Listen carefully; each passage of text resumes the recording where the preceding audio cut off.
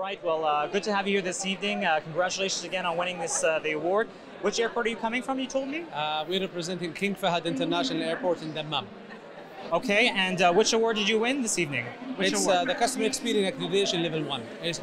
Okay, and has that been useful to your airport? How has it been useful? Yes, actually being benchmarked internationally with multiple airports following a specific and set of standards and techniques and best exercises done will for sure will upgrade the service that we are doing in King Fahd International. Okay, fantastic. And is there anyone in particular you want to thank?